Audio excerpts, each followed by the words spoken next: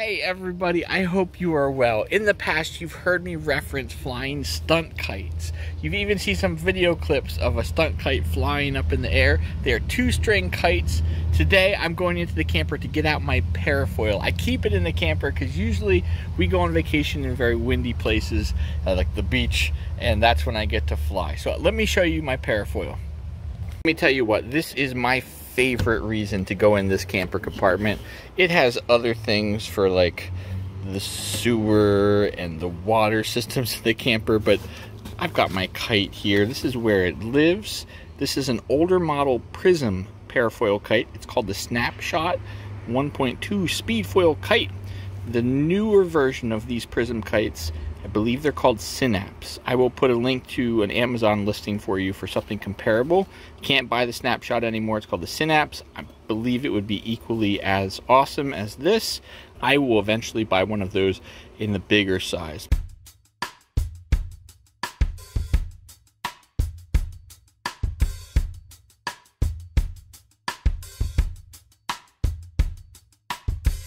I've got my parafoil all laid out. Got the strings unwound. I put some sand on it. My other kites that have a frame I can launch myself because I just tip them up on the end and pull back and they shoot up in the air. I don't know if I can do that for this one because it's not rigid at all. I might have to have some help launching it. We'll see what happens. All right, let's give this a shot. I really should have somebody, but we're gonna try standing it up. Oh, and it tips over. So this is take 2.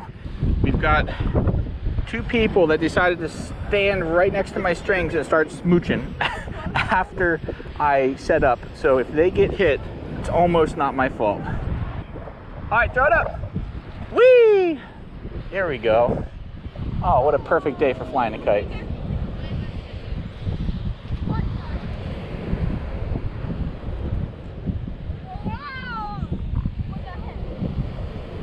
I have a tail for this one, but I haven't been able to find it.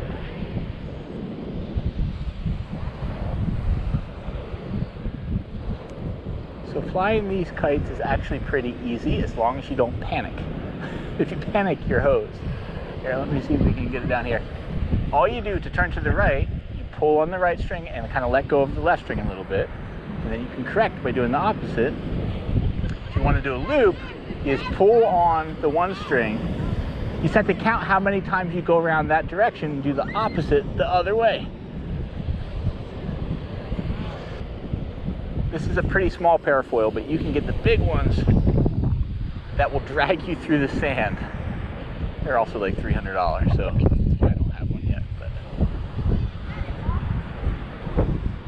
I imagine I'll try that at some point. Come here, seagull. Now somebody else has like a regular old kite over there that I hope they don't let it go too much farther or we might tangle strings. I've heard that in Iran, the country of Iran, there's competitive kite flying where it's like battle kites and they have things on the strings that can cut somebody else's strings. It seems a little wild. I will stick with regular old American kite flying. Steer clear of other kites. These 2 are proposing. I didn't see him get down on his knee, but I could make it real memorable. Dome them with my kite.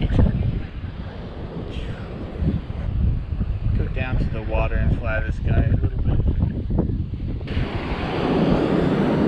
So I just got to be careful that I don't crash it in the water. I did that once, and obviously it survived because we're back up in the air, but you're basically done for that day because it's wet and heavy with heavy wet sand. I'm gonna try my best not to do that again. If you're ever kind of in trouble with the kite, put your hands together and pull it straight up, and then it just floats straight up in the air. It's pretty exhilarating to fly over the water sometimes because it's kind of tempting fate a little bit.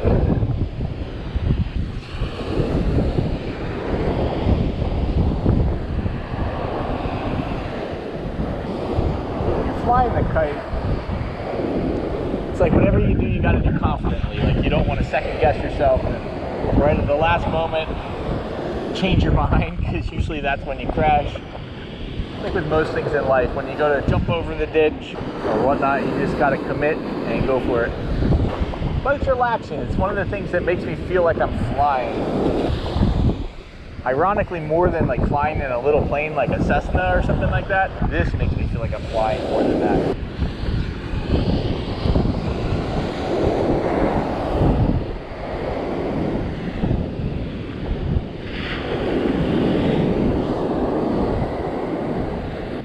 All right, just showing you how to land this thing. You go out of the wind. Hopefully you're not staring directly at the sun. And then it just lands like this. Bear Cub's gonna catch it for me. Catch it, buddy.